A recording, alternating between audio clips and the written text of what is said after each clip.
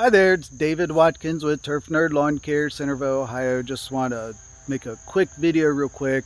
I think today is, it's September 10th, 2021, and if you're in the greater Dayton area, Dayton, Ohio area, you know that we've been invaded by fall armyworms. And I'm staying on one of my clients' lawns, and if you can see behind me, that's one of my competitors' lawns that pretty much gets a similar number, well, same number of treatments that I do, I think, but they don't include a particular ingredient that I do, obviously.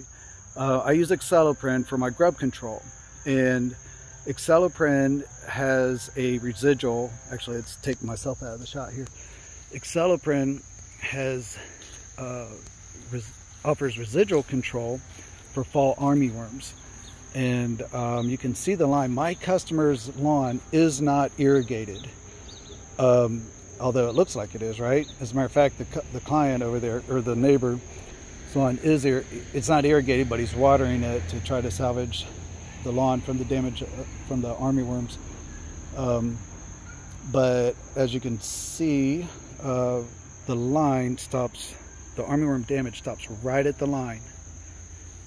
And that's the difference between cheap grub control, such as imidacloprid or merit, or there's a number of other names it goes by, versus Acelepryn, which it costs a little bit more, but as you can see, it's a superior product.